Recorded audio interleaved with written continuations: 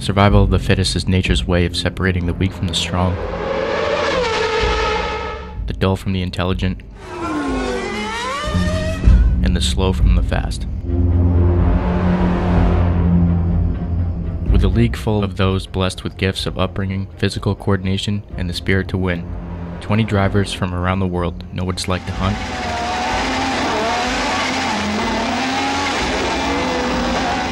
and what it's like to be hunted.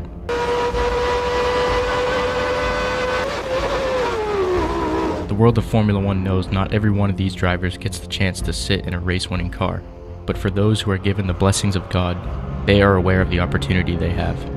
Formula One drivers have the fortune of incredible engineering surrounding them, and while every driver extracts fractions of time from the machinery they are given, there are a few that stand before a car that can bring them to their lifelong dream: to be world champion.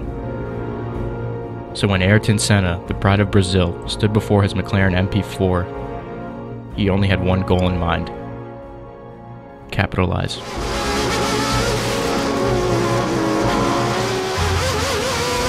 Money doesn't change a fix for racing, so when the richest country in the world per capita builds a racetrack, drivers fight even harder for pole position in Monaco. The 2-mile circuit from the district of Monte Carlo requires extreme accuracy, control, and reaction time. Combine this with cars that can hit speeds of 180 miles per hour on this track, and drivers will be tested to their limits.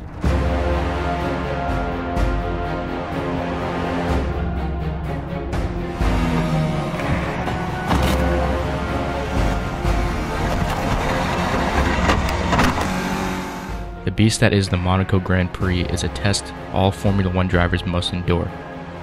During the 1988 Monaco Grand Prix, Ayrton Senna took his McLaren out on the track for qualifying. The Brazilian was known for his relationship with God and his mystic ability to extract speed from a car. The playboy attitude of most Formula One drivers made the quiet and deeply religious Senna look even more like an outlier. In Formula One, a tenth of a second is everything.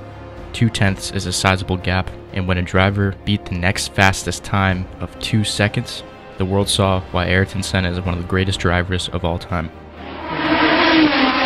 A champion is defined as an individual who beats his rivals and reigns superior. I'd say a champion is defined as someone who capitalizes on what they are given.